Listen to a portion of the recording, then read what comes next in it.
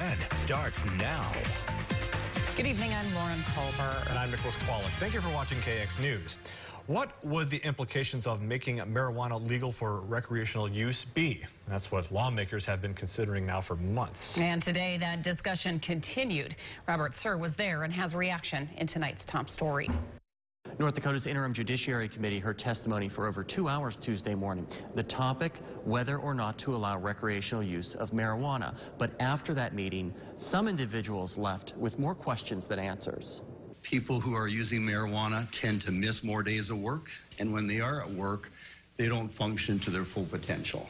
That's just some of the testimony lawmakers heard Tuesday as they study the pros and cons of marijuana legalization before the next session in 2021. The committee heard from both sides of the matter, including Workforce Safety and Insurance Agency attorney Jody Bjorson, who told the committee someone hurt on the job while under the influence of a controlled substance would not be compensated. With recreational use of marijuana being illegal, that would fall into that provision. If, in fact, it can be proven that the use of an intoxicant or an illegal drug caused that work injury, then we don't pay for that. But that could change if marijuana use is made legal. One of those pushing for legalization is David Owen, the chairman of Legalize ND. I don't think it's moral and just to put someone in prison for a substance that's objectively safer than alcohol. I don't think it's right to ruin someone's life when they didn't harm anybody.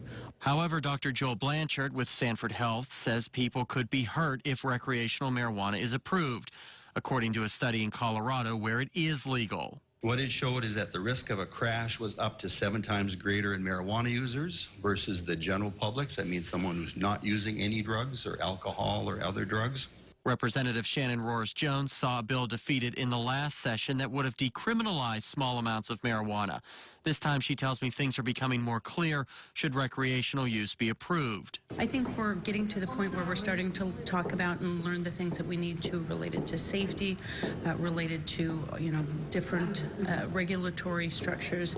And I think the committee got some good information today from Mr. Owen about the regulatory structure that is set up in his proposed measure.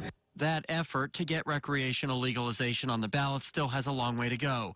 Nearly 13,500 signatures need to be gathered by July 6th, and so far they have collected about 11% of that goal. If they're not collected, legalization in North Dakota could go up in smoke.